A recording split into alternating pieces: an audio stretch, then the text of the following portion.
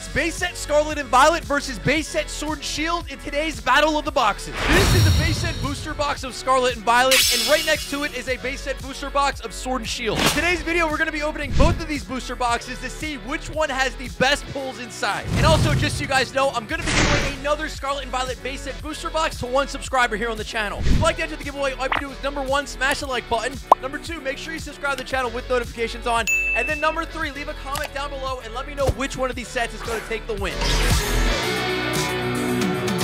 All right, let's crack open our first booster box here. This is going to be Scarlet and Violet, the newest set released. Booster boxes of these go for around $125 right now because the MSRP of Pokemon cards has actually increased. So, yeah, it's right out the gate already well over $100 per booster box here. But the cool thing is, we actually have the prices on a lot of these cards now, and the Miriam card is around $80 raw. That's probably the most expensive one, the special illustration one. We have Hawlucha. Then after that, we have the Miraidon special illustration card, which goes for around $60, and the Gardevoir special illustration that also goes for around $50. And those are the top 3 most valuable cards. We got the Great Tusk EX as our first pull. Not too bad. I have to give you that code card as well, but let's keep going here. So yeah, we're pretty much just going to kind of eyeball it up and see which one of these actually has the, I guess, like the coolest pulls and the most value. Oh, already? Whoa, whoa, okay, hold on. Oh my God, look at that. It's the gold version of it, and then the regular one was in the last card in there. Dude, that's crazy. Already with the gold card pull. And that's going to be that special 3 gold star rarity, which is the highest rarity in the set. Scarlet and Violet already making it look easy here with a big pull. Actually, we had 2 pulls, one really big pull. Another one, we're getting an illustration card now. Oh my God, the pulls are non-stop.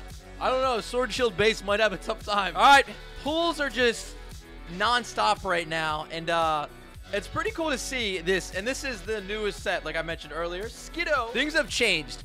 It was years ago, like 3 years ago, when Sword and Shield base dropped. So it's been a 3-year span in Pokemon cards. And things are definitely a lot different. I mean, just looking at these cards, they look a lot different. For starters, at a minimum, you get a holo and 2 reverse holos in every pack. You have the silver/grayish borders, whatever you want to call them, depending on how you look at them and which rarity they are. On a lot of these cards, you got new Pokemon, Miraidon. You got the illustrations. I mean, special illustrations on top of that. You have the EX cards. You got a little bit of everything in here. A lot of everything, actually. I haven't actually sat down and opened a whole booster box of Sword and Shield base set in a long time. So I'm kind of nervous to see like what the pull rates are going to be in comparison to something like this. Can it keep up? Do the top pulls even have like the high value? Or can they compare in value like with Scarlet and Violet base set? I don't know. I haven't looked in a while. Team Star Grunt, nice. So we got a double rarity card there. That's the 2 silver star rarity. We're still getting the pulls. I think we probably got maybe like $12 in value so far. We're just counting like the big pulls. So EXs are better pretty much. Spit Ops EX now. Regular EXs are pretty nice. I mean, I don't like how they actually printed them and like compared to Japanese anyway, they don't look as good. And they're pretty easy to pull. I think I've been hearing they're like 1 in every 4 packs. And it seems like what we've been getting right now. So about 1 in 4 booster packs. They're very easy to pull, and there's not too many in the set. We're getting closer to being halfway through our first booster box here. Let's just keep it rolling here. I'm just kind of, I don't know. I don't really know what to expect, to be honest with you. Annihilate. Will Sword and Shield base set keep up with the craziness of Scarlet and Violet? I don't know. We're going to find out. We got the Arcanine now. Nice. So that's like a little bit better of an EX. You have the texture and stuff like that. I feel like you get either one of these Arcanines or the Gyarados version in every booster box. So these are not too tough to pull either. But yeah, they definitely have changed the pull rates on a lot of cards. And they like I said, they changed the rarities on top of that. So it's kind of interesting to see all the changes. We got the Drowsy card. I feel like, did I ever even pull this? I don't think I ever pulled this. That is, Drowsy looks so sad. Oh my God, everybody looks so sad. Why is everybody so sad? It's a carnival. Let's keep rolling. Now, the other thing with Scarlet Violet base set is the prices on some of these cards, probably a bunch of them are definitely going to keep going down. The set literally just released as of the recording of this, so I'd expect, like, it has that advantage, right? It's like the new kid on the block. Everybody wants to check out all the cards. Everybody's buying all the cards. Everybody's using them for their decks and everything like that, but over time, I feel like they'll kind of level off. Magnezone EX, especially with the high pull rate. All right, we got one more on the left side, and then we're moving on to the right side of this booster box. All right, let's go. We got Quaxley, Katie, Professor's Research, Skeletor. I will say it's pretty nice not having to do the pack trick on these anymore. Pack trick, like, you know, it just takes more time, and you're like, they could just make it like this, and then you're good. Not really counting the hollows at all, because hollows you get in every single booster pack. So, I mean, I'm not. We're just doing the big pulls, basically. We're just counting the big pulls. Anything like EX or better, or V card or better, we're talking. All right, so far, yeah, so we did get, oh my god, I can't remember all the different types of cards, what they're called. The gold card in this set is a hyper rare. That's what it's called. We got one hyper rare, and it ended up being the Lightning Energy, which isn't like the best, I guess. I prefer like the Miraidon and the Koraidon for the gold cards, but it's not too bad. Oh! Woo! Oh no! That's it. That's the second best pull in the entire set. Scarlet and Violet base set, Miraidon EX special illustration. We did not just pull that. We did not just pull that. That might be that's a game changer. That's gonna change the course of this entire opening right now. This one card is going to pretty much, I don't know, it's definitely a game changer. This is the second most expensive card, and the Fido's right in the middle there. In the entire set, just raw like that, it's 60 bucks. Just on that card, just that one pull, you got half of your value back. And we got to be sitting at about $80 in value, maybe 90 by now on this box. I'm just kind of like eyeballing it up. Miraidon EX, is that the same? I don't know. I'm just kind of like averaging it out, because I just don't feel like looking up every single card. I'm sure you'll see prices popping up on the screen for them, but like after the edits. But yeah, probably like 85, 90 maybe is my guess right now on this. Just the EXs are better, so we got a lot of value. The thing is, hold on a second. The thing is, the Sword and Shield base set booster boxes are actually a lot more expensive than Scarlet and Violet, just because it's so much older and there's not as many around. Does that mean it's necessarily a better set? No. Tougher to find? Probably. But it's definitely wasn't like the most popular set from Sword and Shield. How do we got two? I didn't think you could get two of these. Okay. We got two of the Arcanine EX. All right, let's keep rolling. We are almost done Scarlet and Violet base set. And then we're moving into Sword and Shield base. All right, let's keep rolling. There's probably like 8 more booster packs on this. Can we get anything else big? We got the special illustration. We got the hyper rare, so we got both of them. We got the Toad School now illustration rare. But let's keep it rolling, baby. Let's get some more goodies out of here. I haven't seen, well, I haven't myself pulled 2 hyper rares in one box. Spit ups now. Okay, we'll take it. We're probably at about $100 in pulls right now, if I had to guess. That's what I'm gonna say. Probably about 100 bucks. That's pretty good, honestly. But again, the prices are higher right now because the set was just released a few days ago. Super hyped up.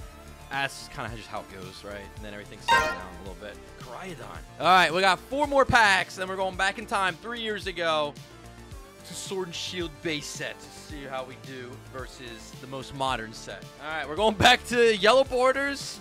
We're going back to card trick, even though I'm probably not going to do the card trick on those packs.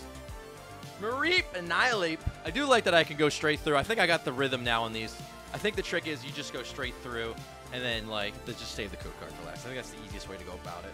Pokeball, instead of like flipping everything around, getting the code card, doing all that stuff. All right, last booster pack is gonna be nothing. Here it is, our little time capsule. We're going back in time to a different time of Pokemon card collecting, but it's Sword and Shield base set, and it should be what, 2020, right? 2020, yeah.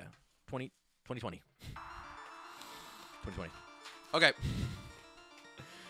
There we go. I can't, dude, I don't know. Time flies. But anyway, 36 packs. Oh my god, and I forgot. So that's a green code card, which means, oh my god, it's actually getting weird to look at cards with yellow borders now. Yo, this is actually trippy a little bit. Like, it doesn't feel, it's so weird now. What? Just like after opening Scarlet Violet for like a week or two, I guess it's been 2 weeks with Scarlet Violet, this actually feels a little bit weird with yellow borders. How is that even possible? Am I the only one? Anyway, a Sword and Shield base set booster box is actually going for, I think, almost $300. Probably like $275-ish to $300. And that's a lot. What did we got? Oh, yes. All right, we're still putting up a fight. Let's get it. Nice. The Snorlax VMAX. I remember when I first pulled this card back in the day. That's actually a top 10 most valuable card in the set. Even though it's not the rainbow version, we'll take it. I think it's like a $14 or $15 card raw. So that's pretty solid, honestly. More Pecco. We got to beat around $100 in value on raw pulls.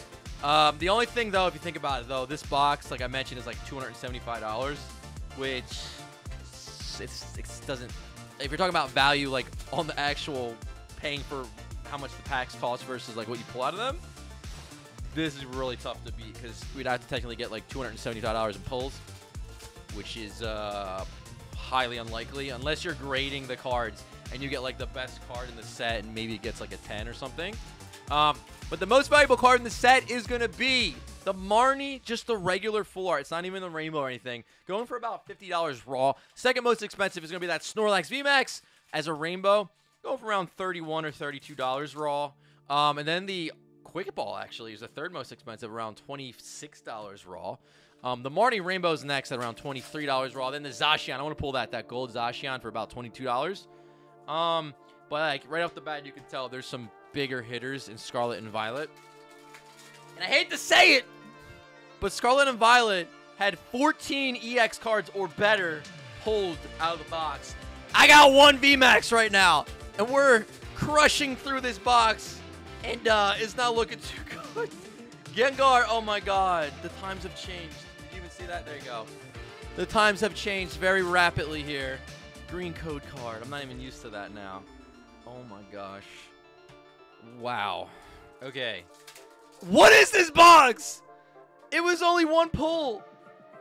We got a Zacian, a regular V. Oh my god. Okay. It's cool, but it's just a regular V. Just a regular old V. Oh my god. We 100% need to get like a gold or rainbow top pull. Or, you know what? The Marnie, if we could pull the Marnie regular full art, that would be solid because it's just a regular full art. It's not like, oh my god, that could be it. That could be it. Oh, the Cramorant V!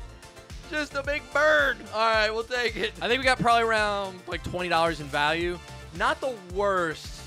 Shelter. That's the craziest shelter that you will ever see. Is that shelter right there in this set. I forgot it was in this set. But yeah, can we do better? Can we do better? Oh my god. Left side. Those secret rares. You know, you can't get special illustrations. You can't get trainer galleries. We got one VMAX, one V, regular V, and one full art V on the left side. That is, if there was something not to open up, to spend almost $300 on a booster box, it would probably be the set. Unless something crazy happens. Wow. 14 pulls. Remember, Scarlet and Violet. We have 3 right now. 3! And we are well over halfway through this booster box. All right. Come on.